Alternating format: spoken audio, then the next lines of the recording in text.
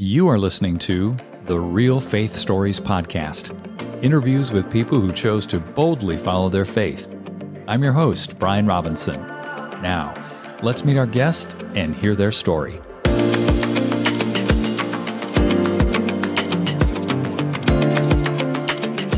Dan, welcome to Real Faith Stories. It is great to have you on the show today. Thank you, Brian. It's a real pleasure to be here. Well, I was reading over the notes you provided to me after we initially spoke, and there was one key sentence that jumped out, and that was the answer to the question, in what specific ways has your story impacted your life? And you said, I now understand the peace that passes all human understanding. Wow. I mean, everyone wants peace.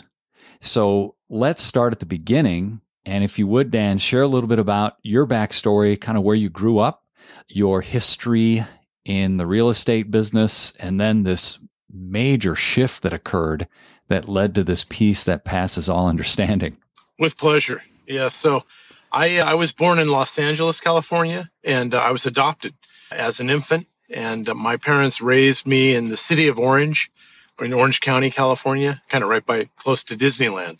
I'm in my 50s, so grew up at a wonderful time in Orange County when it was still rural. And my parents were both Christians. They weren't very dedicated Christians, but they believed in the Lord and they attended church every week.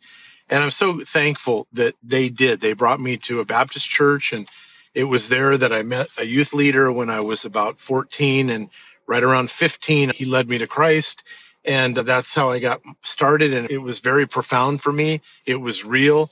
I was regenerated. I was born again, and I took my faith seriously. I just really thank God I avoided all the conflict that you get as a teenager with all the things you can get involved in with partying, girls. And I was able to avoid all that because of Jesus, not because of me, but because he really took my life over, and it was very important to me. So, and I just want to throw a shout out to people that are raising children, because I have 5 children, and it's so important to train them in the Lord, to show them the way, to put them in situations where they can hear about Jesus, because my parents just brought me to church, and here God did a redemptive work in my life, and I'm so grateful that I was shown this and introduced to Christ and church. So I just want to encourage listeners to do that with their children. It's so important. So I grew up very traditional family. I had an older sister. She wasn't my biological sister. So I was kind of an only child,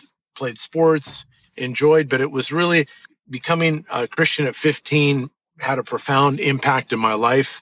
I got involved with our church group, went on short-term mission trips. I went to the Philippines when I was 20, and I did a 4-month short-term mission trip in the summer, and it just changed my life. I went to Spain for 3 months on a short-term mission trip, and then to Mexico for 3 months on a short-term mission trip, and decided I might want to go into mission work.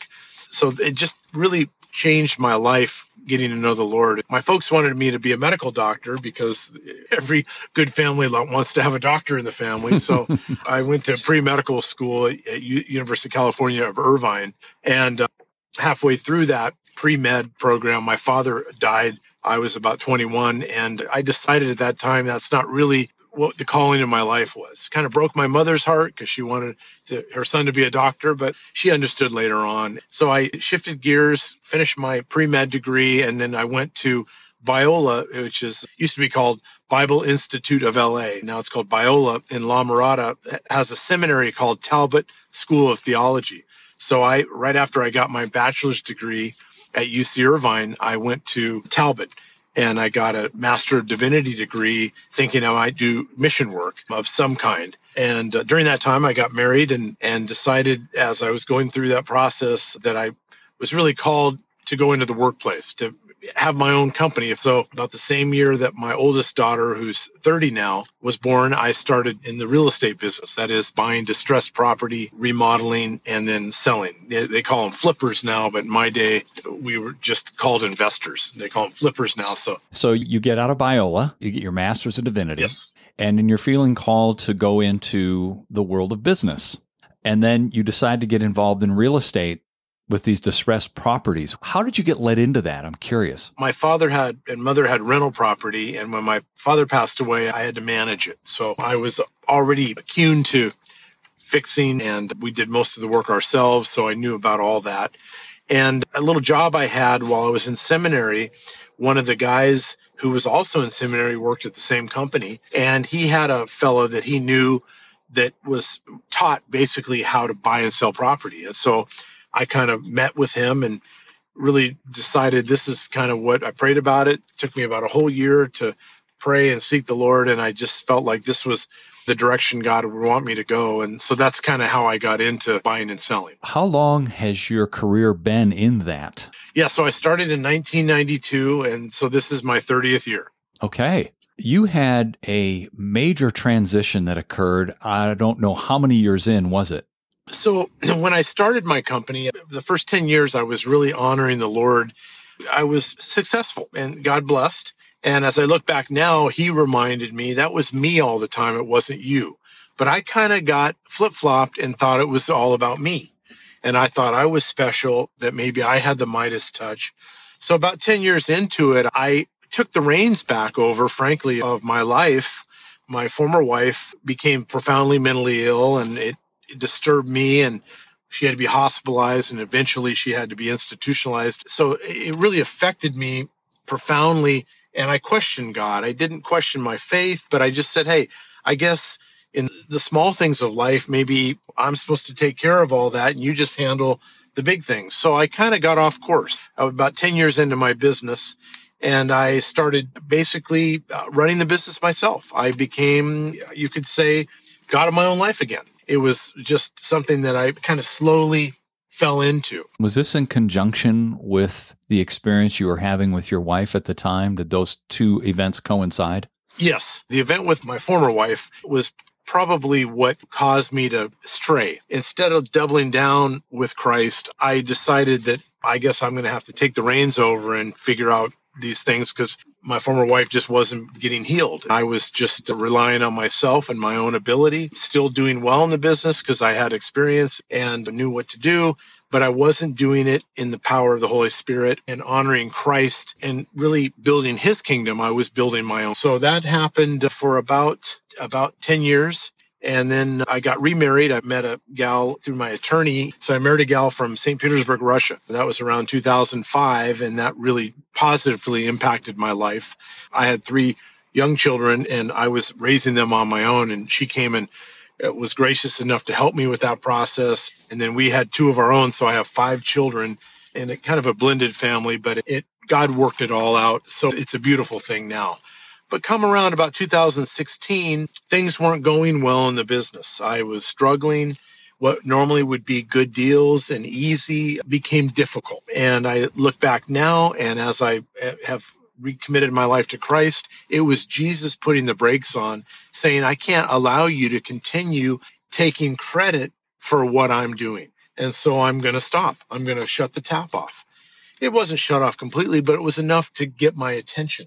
There are a lot of lawsuits in distressed property purchasing, because you can imagine at an auction, nobody's selling their property happily. But there were things just coming out of the woodwork that never happened before, and God was getting my attention. And so finally in 2018, I got down on my knees and I confessed that I had become God of my own life, and I rededicated my life to Christ. And at that time, I started getting involved in a small group. It was called FCCI, Fellowship of Christian Companies for Christ International. And then that morphed into this group that's now called JCCEOs, or Jesus Christ CEOs. And that had a profound impact on my growth and my maturation. And so in 2018, I changed the way I was doing my business completely. I was still doing the same thing, still buying and selling distressed property. Before, I was doing it for me and my kingdom. And after 2018, I was all about Jesus Christ and his kingdom. And it took me several years. I redeveloped my company, renamed it. It used to be called Daybreak Group. Now it's called CREI, Christ Real Estate Investments. And I just put it right out there. At first, I was a little nervous about it because my competitors and everybody know now. And I thought, well, they're going to make fun of me. Or finally I said, don't care.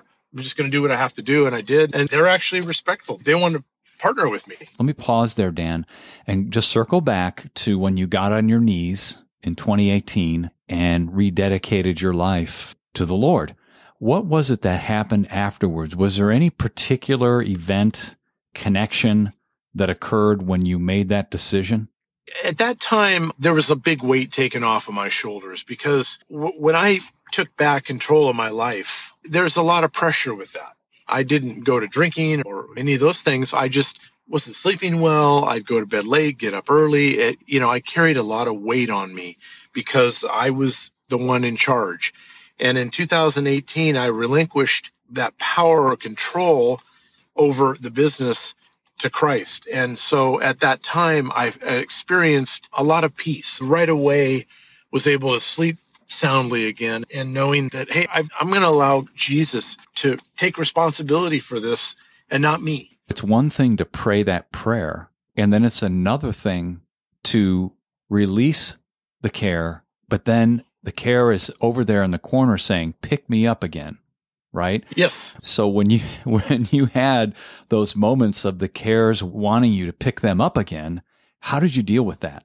Well, this is where I got a lot of help through the coordination of JC CEOs. It's an online training program for owners of companies. At the time, I was going through their 2 modules, about 20 lessons each. They take probably 6 months to go through. After the first module, you dedicate your life in writing to Jesus Christ. So I had just done that. And so I took it seriously. I waited a couple days and I even heard the still small voice from the Holy Spirit saying, look, you don't have to do this. I only want you to do it if you mean it and you want to do it. I'm not forcing you to do anything. So if you want to go back to your old way of doing things, hey, you can. I'm not restraining you. I don't have a gun to your head. This is your choice. And I said, no, this is what I want. I became born again when I was 15, and I want to enter back into that same style of living. And so that's what really helped me. Then I went through module 2, and in writing, you give ownership to Jesus Christ, Holy Spirit, God, to control your company and literally allow him to be the master overseer of your company.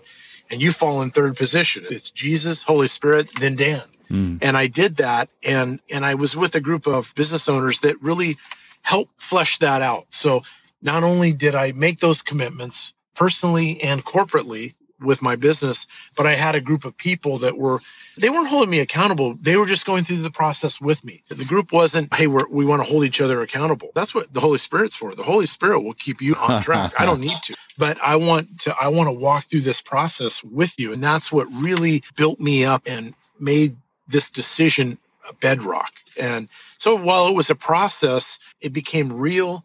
And those cares, like you said, that are over there in the corner, I was able to really give them to Christ and say, hey, this is your company now. So freeing. This is your company. You handle those problems. Literally, those big cares, those big worries, those big things that would have kept me up at night, worrying, trying to figure out how am I going to solve this unsolvable problem. That's your job. I'm going to get up in the morning. I'm going to honor you first part of my day. I'm going to honor you throughout the day, and I'm going to let you handle the big things. I'm just going to show up. I'm going to be in participation. I'm going to be in attendance. I'm going to do what you've called me to do. I'm not going to lay around. I'm going to work, but I'm going to let you be the master owner of this, of the company and of me, and I'm just going to follow your lead. When those cares would come up, you would just say, Jesus, these are yours.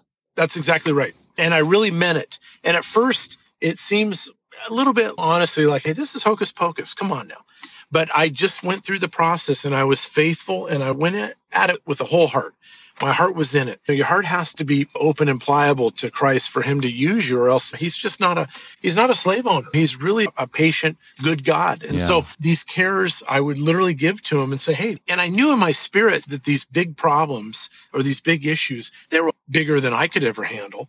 But I took credit for him. But finally, I gave him back to him. And he, one by one, would come up with the solution to what some of them were unsolvable problems. And I was like, wow, I can tell you, Brian, it really works. It works. When you let Jesus have the driver's seat of your life and of your business, and you mean it, he will take it because he's serious about it. He wants to own it. He wants to operate it, but he will then take you where he wants you to go. And it's a great ride. So let me ask you this, Dan. previously, when you would grind on a problem and start thinking through all the different ways you might be able to solve it, then you give these problems to the Lord after everything shifted. Did you find yourself thinking about them specifically, or was the Lord basically downloading things to you that gave you the direction you were seeking for the answer? What did that look like? What I would do when I had unsolvable problems is, and again, I'm just going to be very honest, I would manipulate things. I wouldn't cheat, lie, or steal, but I would do things that weren't right because it was expedient. And Jesus said, in my company, we don't do those things anymore. We do it my way, which is honorable, straightforward. And so I was in a lawsuit and I could have lied about things and created documents. And Jesus said, no, we do things differently now. You simply show up, be in attendance, do it the right way, and I will defend you. And so what happened, which was a big lawsuit, he's defended me. He's working it all out. I mean, I would have been up every night over this particular lawsuit. But now he's handling everything. He woke me up one morning early and said, hey, I'm handling this for you. And I said, yes, you are. It's a miracle. And he even said, there is still small voice. You can hear Holy Spirit when you're quiet and you listen. And he said, I've got this handled. You could have your dog be the attorney for this lawsuit and everything's going to work out okay. And I said, thank you. I wanted that. I needed that. And it's working out. Miraculously. And I didn't manipulate. That's the difference. Brian, that's the difference. I would have manipulated before. I didn't manipulate. I kept it straightforward, and it really didn't bode well for me, but I just stayed the path. I just did the right thing. I didn't create anything. I didn't lie. I didn't manipulate anything. I just put it right out there the way it was. And he honored himself by saying, hey, this is my property anyway. I'm the owner. And he comforted me because he said, look, I want you to understand, you weren't sued. I was. I've been sued. Whoa. And so I'm sorry, I'm emotional about it. I will defend myself. And he has. And it's been miraculous. The lawsuit's been put on hold now because the judge deemed that it was frivolous. And I never would have thought that something like that could happen. In the natural, it wouldn't. But in the supernatural, it did. And so those are the differences. That's one example of what's happened to me right in front of my face. And it was so powerful for me. You know, lawsuits are scary. They're difficult. I've been in a lot of them, so I know the process. So I'm not as afraid of them. But if you get sued for the first time, it can be very terrifying. And to hear Jesus Christ through Holy Spirit come to you and say, hey, I've got this. You can hire your dog to be your attorney and everything's going to be okay. I mean, those are comforting words. Then for him to say, it wasn't you who got sued. I've been sued. This is my property. I own it. And I've been sued and I will defend myself. Wow. I mean, that changes everything, Brian. Well, this speaks to what you said was your biggest takeaway about the peace that passes all human understanding. That's what you have experienced because you gave everything over to him. You truly gave it over. You didn't put it on the table and pick it back up, or put it on the table and see if anyone's watching and then throw it in your backpack and carry it again, right? That's correct. Yep. I call that going back to Egypt. I'm not going back to Egypt.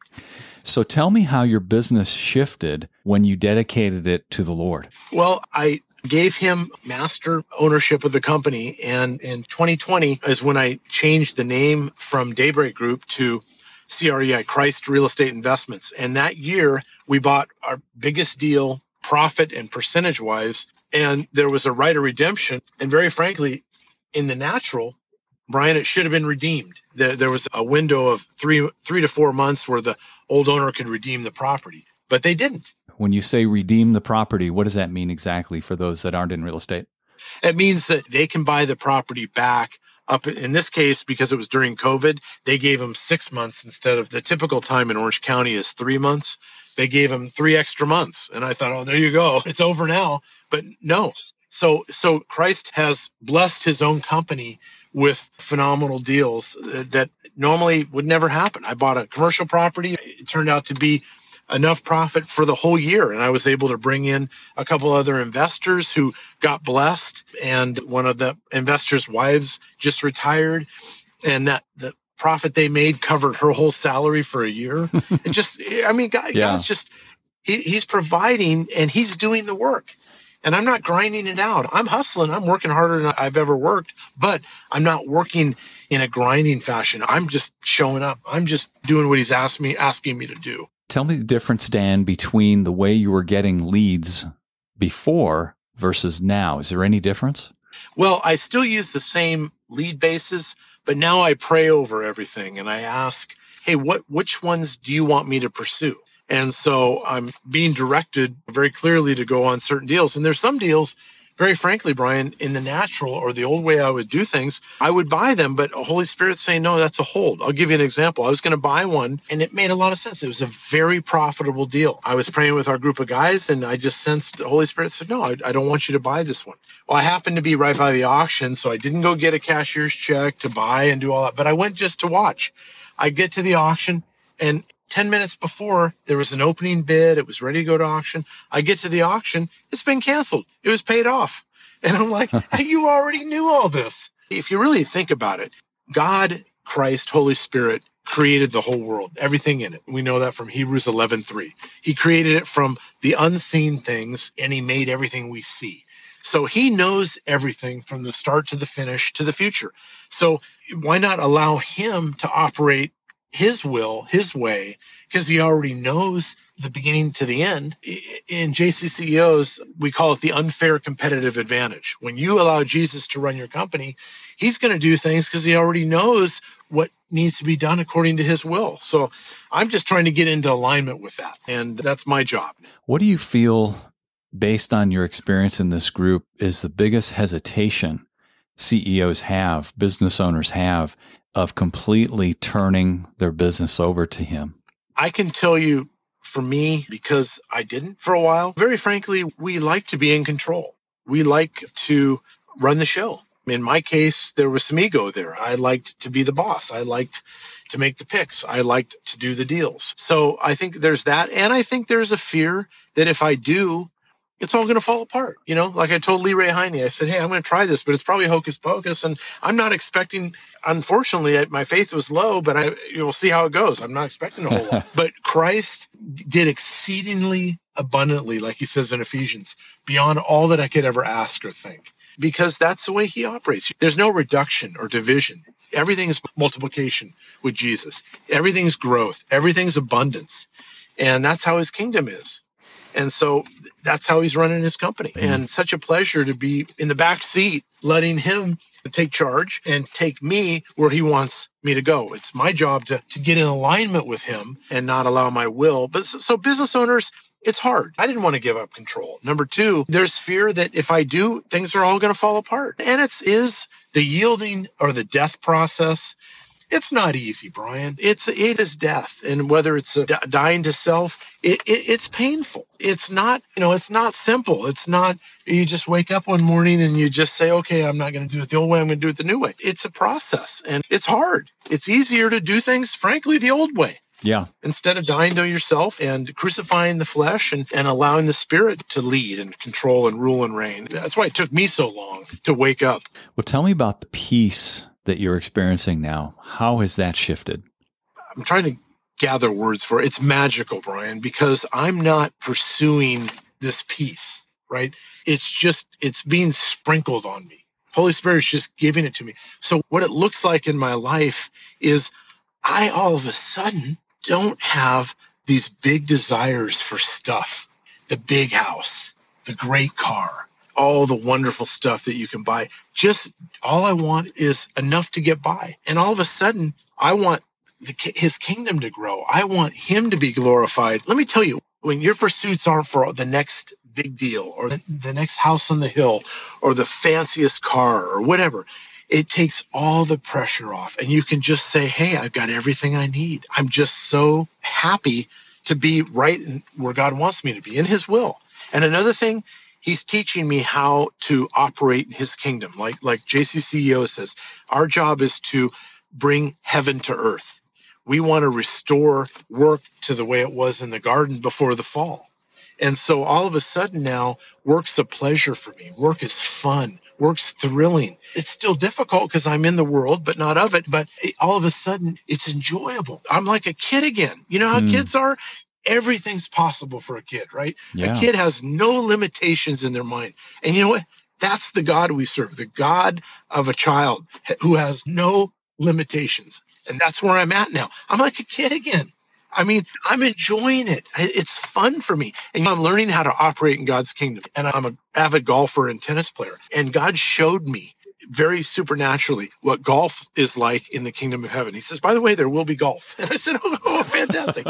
He said, the difference is you're going to want the people you're playing with to play as good or better than you. And all of a sudden, when you do that, it's so fun, Brian. All the competition is you're hoping it make that shot. Whereas before you might think, oh, miss it.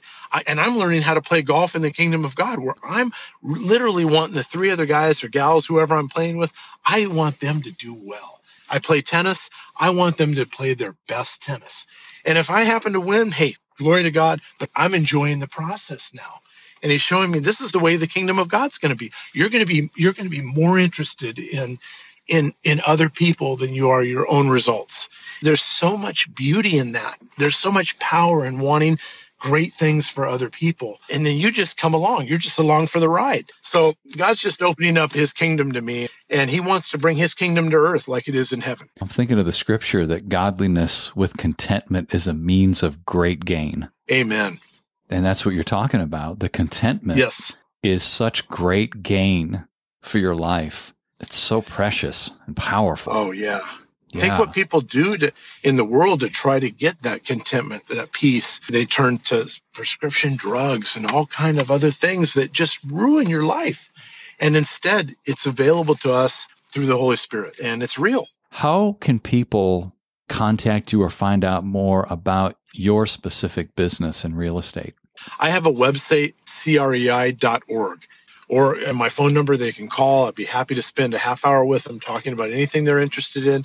I'm at area code 714-803-0004. And I'm happy to share if they have troubles with real estate. There's no charge. I'd love to walk them through the process. Jesus is my boss now, so I'm a different man. Things are altogether different and new. I love it. As we finish here, Dan, I'd love to have you pray for our listeners, please. I'd love to.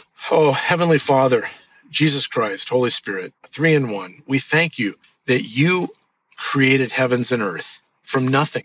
You spoke them into existence. And this is your world, Lord. This is not Satan's world. This is not even our world. This is your world. And everything in it is yours. You're in complete control of everything going on, even if it's not good things. You're not the author of bad things, but you are in control of all things going on. You are sovereign. And we want to lift you up. We want to worship you. We want to praise you. And I ask that you will enlighten business owners to put you first, to take their burdens, to take them off their back, to release the stress and the struggle and say, hey, these are for you, Jesus, to handle. As they commit their lives to you, as they die to self, and then as they give their companies to you, we ask that you would show them what the peace that surpasses all human understanding, that you will rest them. You say, come to me, all you who are heavy laden, and I will give you rest, or I will rest you. Lord, please rest business owners who are carrying too much weight, that are struggling because they're trying to do these things on their own. And you're asking them to give up that control, that authority, that power to you, because you are the master owner of all things. And so we want to give back to you what's rightfully yours, not only our lives, but our businesses, our families, all the things that we're involved in, because they are yours anyway. And we want to walk with you. We want to restore business the way you created it in the garden, where Adam and Eve spoke to you freely. They interacted with you all day long, and their work was a pleasure because they weren't burdened down with sin and desires that were wrong. They were instead wanting to honor you. So we pray that we can bring heaven to earth through our work and through our businesses, through our families, and even through our leisure time, whether it be tennis or golf or anything that people do, that they can bring you the glory and allow your kingdom to reign and rule on earth as it is in heaven. We pray in Jesus' name. Amen. Amen. Dan, thanks for sharing your story. I loved it. Thank you, Brian. It was a pleasure. I really am happy to do it. Hey, everyone. Thanks for listening. Please make sure you subscribe to the show and share this with someone you believe would be encouraged and motivated by these stories. Until next time, I'm Brian Robinson reminding you that the greatest decision you could ever make is to ask Jesus Christ to become the Lord of your life. If you haven't done that, read Romans chapter 10, verses 9 through 11. Thanks again for listening.